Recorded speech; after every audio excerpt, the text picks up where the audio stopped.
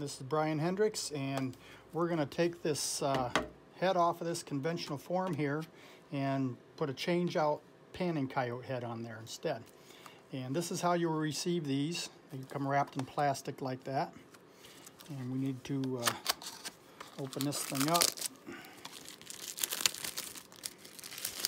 It's got the socket on the back of it. There's a little instruction sheet. There's an instruction sheet there on how to do the cast lips. Let's get these rubber bands off of here.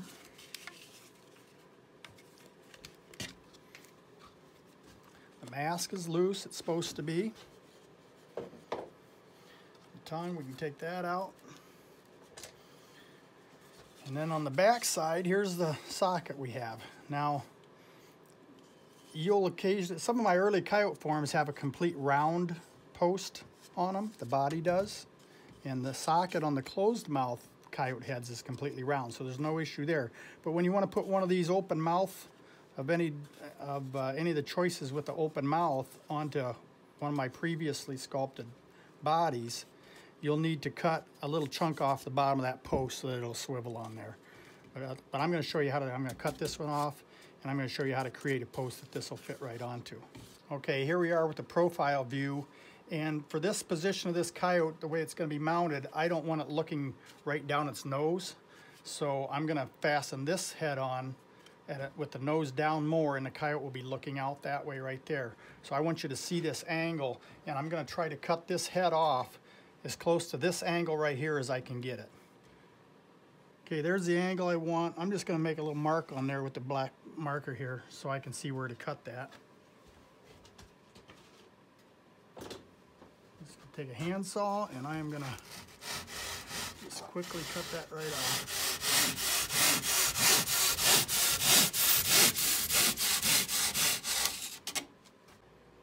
Okay, I'm just going to prep that a little bit. We're going to use Bondo to create that new post. So I'm making some little holes here for that Bondo to grab onto.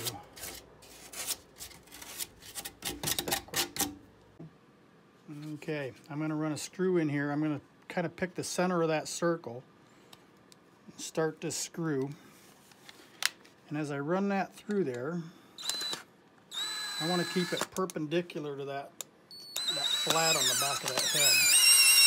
Okay. Now it came out right there on the front side. You can see where it came out. So now I'm going to back it out. Back that out. And turn it around now, and run it through the other way.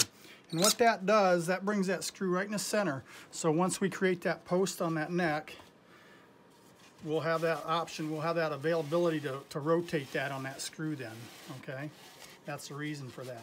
Now I've got that angle where I want it on that head. So while it's there, I'm going to run that screw in there.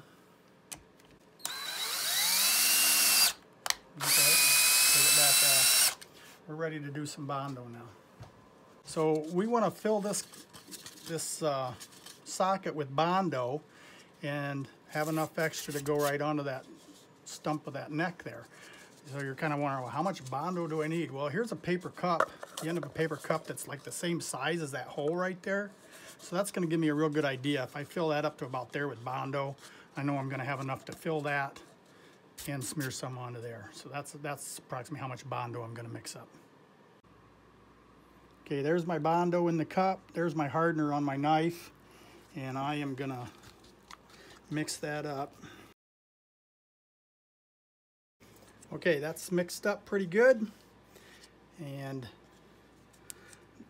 the back, the sockets on these heads right out of the wrapper like that, there's enough mold release in there from when they poured these that you don't need to put any extra release in there. I've never had a problem with them popping off of there. So now I'm going to take and I'm going to pour my Bondo into there, fill that right up.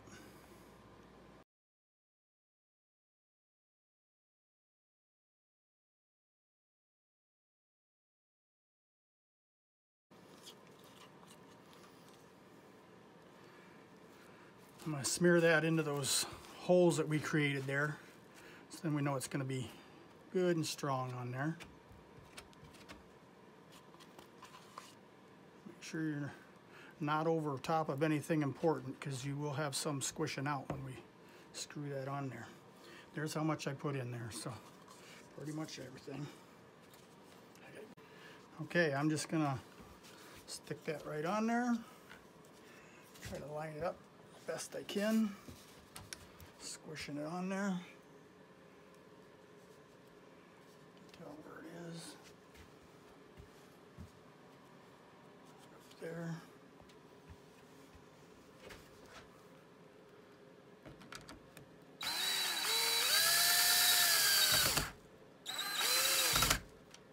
There you go. And I like to just stand back there and make sure it's, you know, looking where I want it, because now's the time to adjust that. You can always pull that screw back out and tip it this way or that way a little bit. Up and down is what we're concerned with right now. We'll have the side to side, the tip of it, we'll be able to rotate that. So we just want the up and down. It's a good idea to have something, have a chair or a spot back there that you have it focused on, and don't move the body at all from the time you cut, you know, you test fit your head on there where you want it. So once you screw this thing on, you can walk back there and see that it's looking right where you want it. Okay, this Bondo is kicking. It's kind of rubbery right now. So while it's rubbery like that, I'm gonna knock off all this extra stuff around the outside of it here. You can just kind of pop it off with your finger usually. It's just a whole lot easier now before it gets set up.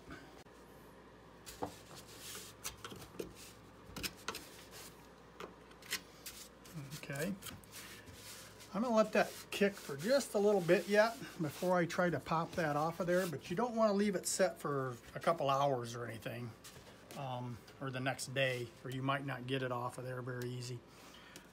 But like I say, I'm going to let that kick for just a little bit and let it get just a little bit harder. This here's a piece that I broke off of this side over here, and it's still warm and a little bit flexible yet, so it's at the point where I want to knock it off of there, or take the head off. So I'll run the screw out. And we should have a head post. I'm just going to give that a little bit of a twist, just a little bit, to pop that loose. There, just like that. That should be all it takes to knock that off of there. And there's our post, and there's our socket. Okay, while that Bondo is still a little bit warm, I'm going to knock the edges off of that, carve that off a little bit. Like I say, it's a whole lot easier than after it gets all hard and cured up.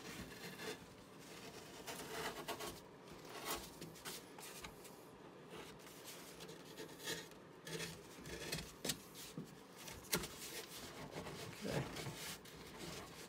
grab that head.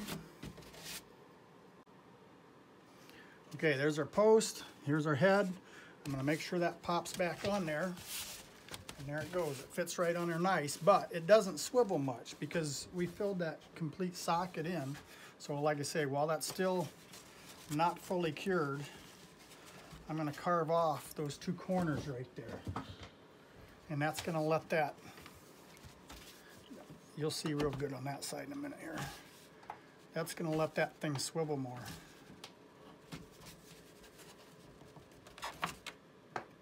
See what I'm doing there? That should be enough.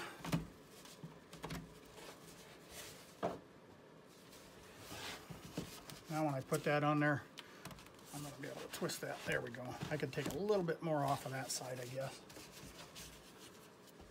I think it's right there. See, if you wait till that's fully cured, then it's a lot harder. So.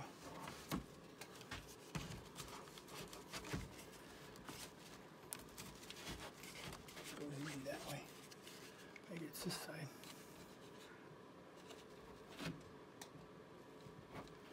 Just keep playing with it. There we go. Now I can swivel that quite a bit. Straighten the tongue back up. And now remember, when we mount this though, we're going to run that screw right through there when we fasten that head on, and then that'll swivel right on that screw. And there you go.